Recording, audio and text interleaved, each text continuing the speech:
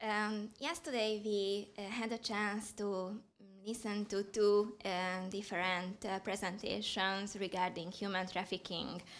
And these presentations were about Article 4 of the Convention, and forced labor was mentioned. This is natural, as the two phenomena come hand in hand many times. In my presentation, I will definitely repeat some of the aspects of the earlier presentations, but I will talk about Article 4 in a broader and in a more general stance. My presentation will consist of two main parts.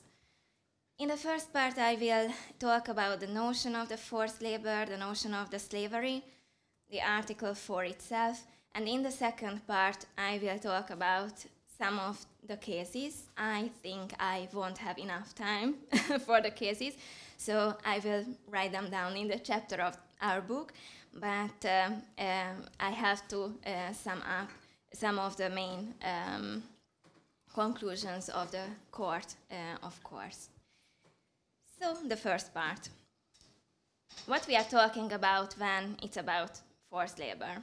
Forced labor can be imposed to both adults or children by state authorities, by private enterprises, or by individuals.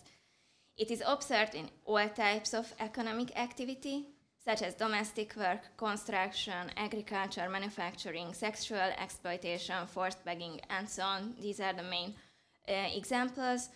And it's also important that it's in every country. The Article 4 of the Convention consists of 3 different paragraphs. The first is, no one shall be held in slavery or servitude. The second is, no one shall be required to perform forced or compulsory labor. And the third is the exceptions from the forced or compulsory labor notion. There are 4 exceptions from this institution. The first is any work required to be done in ordinary course of detention imposed according to the provisions of Article 5. This is the regulation of the lawful detention, or during conditional release from such detention.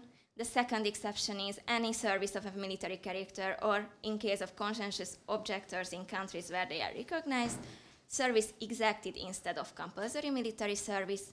The third exception is any service exacted in case of an emergency or calamity threatening the life or well-being of the community. And the fourth exception is any work or service which forms part of normal civic obligations. Our main task is the elimination of forced labor as a human right. Yesterday there were presentations about the rules of interpretation of the Convention. I will talk about it also. The Vienna Convention on the Law of Treaties says about the interpretation of our convention. Under the Vienna Convention, the court is required to ascertain the ordinary meaning to be given to the words in their context and in the light of the object and purpose of the provision from which they are drawn. It is really important that Article 4 of the Convention, together with Articles 2 and 3, enshrines one of the fundamental values of democratic societies. And because of this, the Article 4 force requirement, unlike most of the substantive clauses of the Convention, makes no provision for exceptions, and no derogation from it is permissible under Article 15.2, even in the event of a public emergency threatening the life of the nation. In interpreting the concepts under Article 4 of the Convention, the Court relies on different international instruments.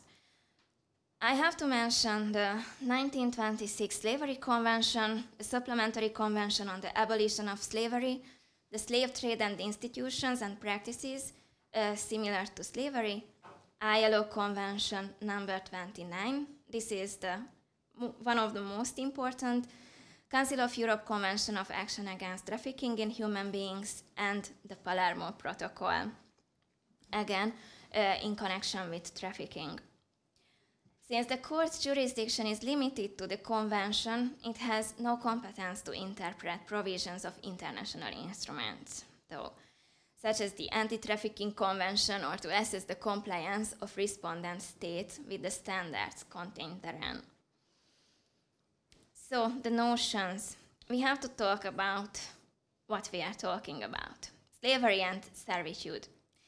In considering the scope of slavery and therefore, the court refers to the classic definition of slavery, contained in the 1926 Slavery Convention, which defines slavery as the status or condition of a person over whom any or all of the powers attaching to the right of ownership are exercised.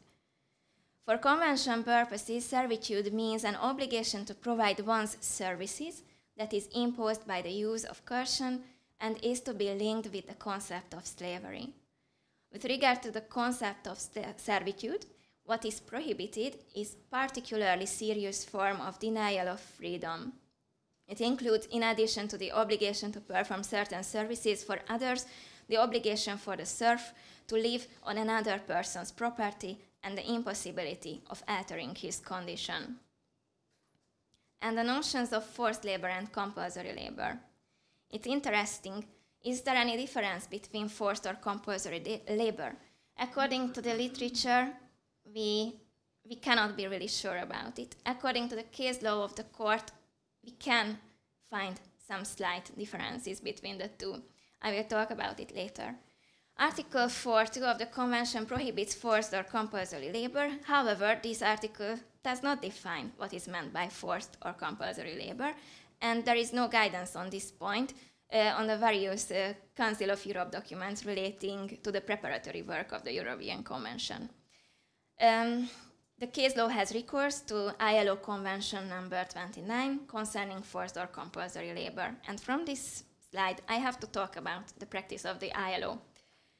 The ILO has two forced labor conventions which enjoy nearly universal ratification, meaning that almost all countries are legally obliged to respect their provisions and regularly report on them to the ILO's standards supervisory bodies. However, not being subject to forced labor is a fundamental human right, and all ILO member states have to respect the principle of the elimination of forced labor, regardless of ratification. This is also a very important aspect of this topic. The main ILO resources that we are dealing with: the Forced Labor Convention, Abolition of Forced Labor Convention, Protocol 2014 to the Forced Labor Convention, and Forced Labor Supplementary Measures Recommendation from 2014. The ILO Forced Labor Convention from 1930 says that forced or compulsory labor is all work or service which is exacted from any person under the threat of a penalty and for which the person has not offered himself or herself voluntarily. So forced or compulsory labor can be understood as work that is performed involuntarily and under the menace of any penalty. It refers to situations in which persons are coerced to work through the use of violence or intimidation or by more subtle means, such as manipulated debt, retention of identity papers, or threats of denunciation to immigration authorities. And some notions. Work or service, all type of work occurring in any activity, industry or sector, including in the informal economy. Menace of penalty, a wide range of penalties used to compel someone to work, and involuntariness, the terms offered voluntarily refer to the free and informed consent of a worker to take a job and his or her freedom to leave at any time. This is not the case, for example, when an employer or recruiter makes false promises so that a worker take a job he or she would not otherwise have accepted. The Abolition of Forced Labor Convention number 105, adopted by the ILO in 1957, primarily concerns forced labor imposed by state authorities. I think this is also an important aspect we have to talk about. It prohibits specifically the use of forced labor as punishment for the expression of political views, for the purposes of economic development, as a means of labor discipline, as a punishment for participation in strikes, as a means of racial, religious, or other discrimination. I'm just showing you a table. It's a comparison between the exceptions from forced labor according to the convention and according to the ILO, as the ILO of the basic ILO has the basic instrument for the convention. We can think that there is no such big difference between the two. And yes, this is the case in itself. We have to make some distinctions, I'm sure, because nowadays many people just mix the notions of forced labor and exploitative working conditions.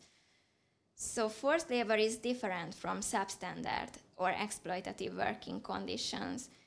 Those who were present yesterday, there was a story in one of the human trafficking presentation. This story was about a taxi driver in Budapest who thought that he was a victim of forced labor. According to my opinion, he was a victim of exploitative working conditions. So various indicators can be used to ascertain when a situation amounts to forced labor, such as restriction on workers' freedom of movement, withholding of wages or identity documents, physical or sexual violence, threats and intimidation of fraudulent debt from which workers cannot escape.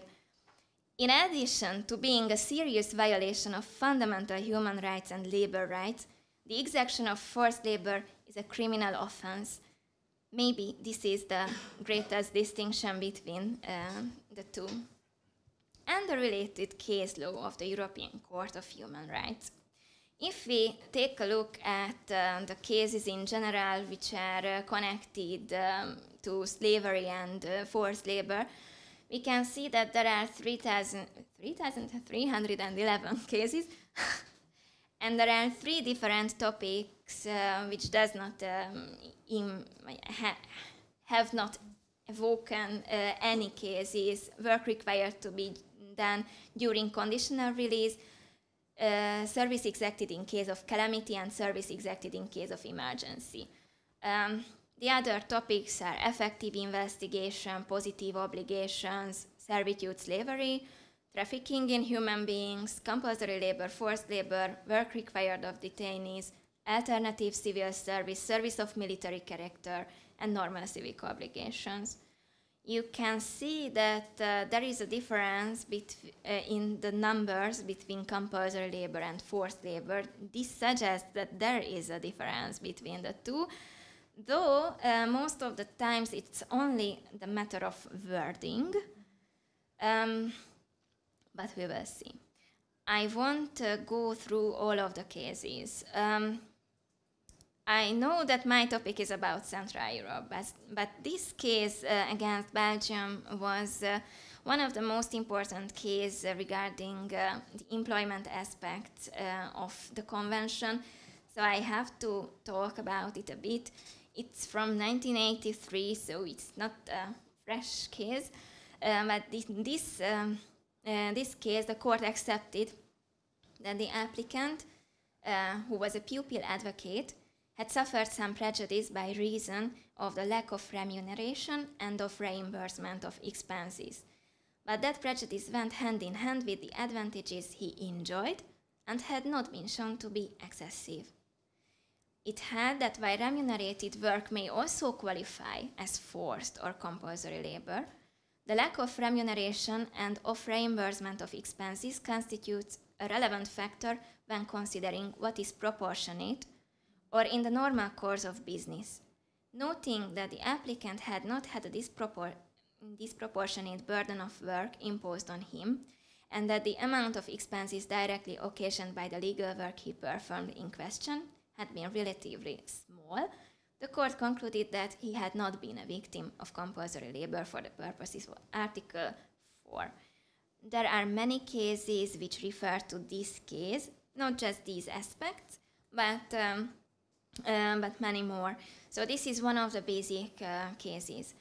I gathered some cases from Greece, Romania, the United Kingdom, yes, Croatia, Austria, yes, but I don't want to go into details now, though I have time, but I will sum up those conclusions that is drawn by the court in these cases. So the first conclusion is known by everyone, and I have already talked about it. Forced labor mostly occurs together with human trafficking and discrimination cases. So this is one finding. The second, the actions of the Commonwealth must be judged in the light of the case law, the practice of the ILO, and many different international legal norms above the convention. So Article 4 itself doesn't solve any cases of forced labor or compulsory labor or slavery or servitude. Prior consent is not sufficient to exclude the characterization of work as forced labor. That is interesting. The state authorities must take into consideration more types of evidence, even psychological issues regarding traumas caused by the forced labor. This is, of course, really difficult for the state authorities. The threat of a punishment does not necessarily constitute forced or compulsory labor. This is the slight difference. Forced labor is a physical or mental coercion, and compulsory labor is compulsory, but it cannot refer just to any form of legal compulsion or obligation. So this will be the slight difference. Most of the times these are together, but we can imagine cases where there is a distinction between forced labor and compulsory labor. There is no positive obligation for investigating compulsory or forced labor that happens on the territory of another state or does not involve any nationals. This was an Austrian case. Yes, regarding the working condition of the prisoners, it can be rightful if the remuneration is given in nature and not in financial form. So that won't be a forced labor. And also regarding the cases of prisoners, it can be rightful if they are affiliated to the unemployment insurance scheme, but not the old age pension system. Okay. And thank you for your kind attention.